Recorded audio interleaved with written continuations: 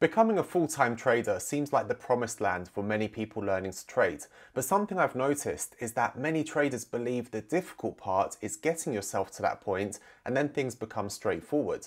But the reality is a bit different. There are so many benefits of trading full-time, but there are also major challenges that you don't have to deal with until you get to that point. Being aware of these challenges will not only help you navigate this transition much better, but also give you a chance to prepare in a more realistic way while you're still working towards that goal. So with that in mind, I want to go through some major challenges that you'll face as a full-time trader. And these are based on my own experience and from helping loads of traders over the years. So here are the 3 things I believe that full-time traders should never do. You can't control what happens in the markets. It doesn't matter how great you are at trading, that's just an undeniable fact. Okay, I guess I better include a bit of a caveat here. That is, unless you control the asset, you have enough capital to drive price movements, or your name's Navinder Saral. I'm going to assume it's a no to all 3 of those. So it's always a good idea to segment things into 2 categories, things you can control and things you can't.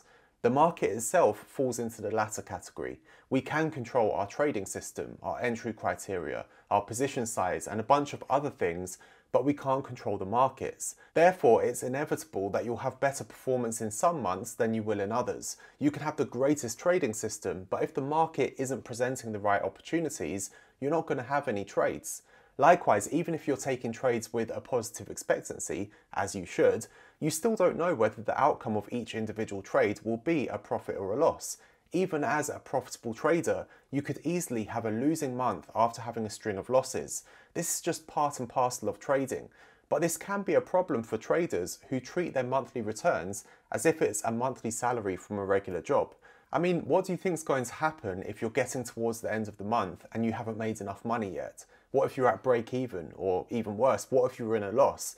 What do you think will happen to your decision making?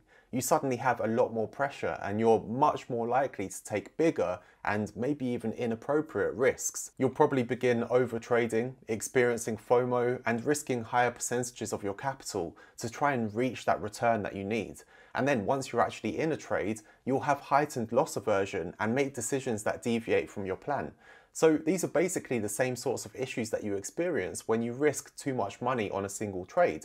And that's because if you're relying on your monthly return, there is more risk on each trade. Now, I get messages quite often from traders asking about this transition to full-time trading, and they'll tell me I have this much money to trade with, and if I hit the same returns that I've been getting recently, I'll have enough money to live off. But that's not quite the right way to think about it.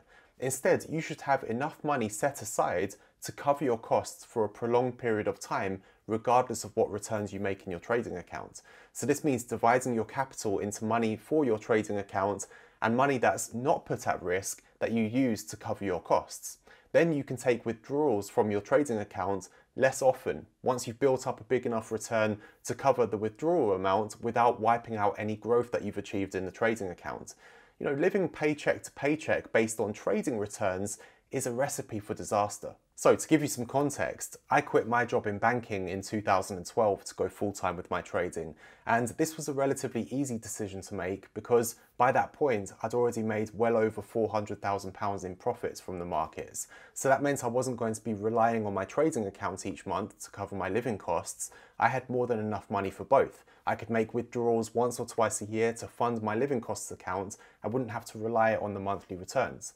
But don't worry, you don't necessarily need to achieve that amount of capital. Instead, since things like prop trading are more accessible these days, you can use things like that to supplement your trading capital. For example, one of our members managed to get around £800,000 in capital through prop funding. So by taking this approach, it means you can just focus on saving up enough money to cover your living costs without relying on your trading returns before you make that move to trading full time. You know, I have to say, this next one is a problem I struggled with for many years. Without realizing it, I had this subconscious belief that if I'm a trader, it means I'm only working when I'm in a trade. Therefore, if I had a trading session without taking any trades, it just felt like I'd done something wrong, like I'd been unproductive in some way. Now, it wasn't such an issue when I was trading part-time because I could go for weeks without opening any trades simply because I was focused on other things. So I was used to having days go by without taking an opportunity. But this all changed once trading was my full-time job. If I didn't open a trade during a session, I'd actually feel guilty about it. I'd feel as if I was failing, like I'd just wasted an entire day. Now, over time, this would lead me to start extending my trading session times or start following more markets, neither of which would lead to my best performance. But here's something you realize after years of experience, or hopefully you can start to understand it sooner, that if you're analyzing the markets and doing everything that you should be doing, but you don't find an opportunity, you have still been working. Your job as a trader doesn't only involve opening trades, that's only one part of the role. In fact, you'll also start to realize, as I did, that great trading is just as much about the times that you don't trade as the times that you do. Your performance is defined by your long-term results, not each individual session. So understanding, accepting, and expecting this before you make that shift to full-time trading will mean that you put less pressure on yourself that leads to you taking the wrong actions, things like over-trading or taking bad trade opportunities. If I could go back to 2012 and give myself one piece of advice, it would be this. If you want your trading career to be sustainable and to perform at your best, stick to a consistent routine. Not doing this caused me big problems that I eventually had to fix, including serious issues with my health, and that's no joke. Now, when you have a regular job, you're forced into a somewhat consistent routine because of the set hours that you have to work. Then as soon as you become your own boss as a full-time trader, there's no one stopping you from working whatever hours you wish. There's always a market open somewhere that you could be trading if you want to. Now, there are 3 common ways that this can become a problem. You could work too much, not work enough, or not work consistently. Now, my main problem has always been working too much. As I started to make great money from trading, I became a caricature of the expression, time is money. I literally lived my life by that. I didn't want to go out anywhere, and if I did, I was still following the markets. I didn't want to sleep. When I did sleep, I had the laptop open right beside the bed so I could check the markets when I woke up in the night. I barely even ate. I wanted to spend as much time in front of the charts as I could because missing an opportunity would mean potentially missing out on more money. Now, because of this unhealthy lifestyle that I was living, my health deteriorated rapidly and I had several serious symptoms, including a terrible infection. So I was rushed to an emergency clinic, the doctors did all sorts of tests, and at one point they were convinced I had diabetes. But it turns out I was just severely run down and suffering from chronic stress. And I talked about all of this and all of my experiences around that time in a video that you can click up here to watch. You know, trust me, it's so easy to fall onto this slippery slope of thinking more trading time equals more money. But in reality, your performance per hour will be so far from your peak, you'll be making more mistakes and nothing about it will be sustainable. In fact, studies have shown how bad sleep can be disastrous for our trading in ways that we're not consciously aware of. And again, there's a video up here you can watch to understand more about that. But then at the complete opposite end of the spectrum, you may actually find that you end up working much less, maybe not working enough. Since you're not being held accountable by work colleagues or your boss, your work sessions might gradually reduce as you realize that you could be doing other things. You're likely to be working from home, so it means you have to constantly battle with all the usual distractions while not having anyone there to tell you off for missing your day of work. It's only you being accountable to yourself. But you know, a far more common situation is for traders to spend a good amount of time in the markets, but following an irregular routine. It's kind of like the cycle that teenagers go through during school holidays. You start going to bed later, then because of that you start waking up later, and before you know it, you don't have set work times, you just get started whenever you wake up and finish when you feel like it. Now, there are many reasons why this is bad for your trading.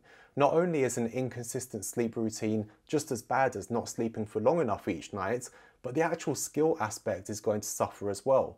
Without following the markets at set times, you'll lack a lot of important implicit knowledge, and since a big part of trading is about being consistent, how can you achieve that if everything in your life is in flux? You will experience your best performance and be much more likely to have a sustainable long-term career as a trader if you stick with a set routine each day. As boring as it seems, if you achieve consistency in your everyday life, you'll be much more likely to experience consistency in the markets.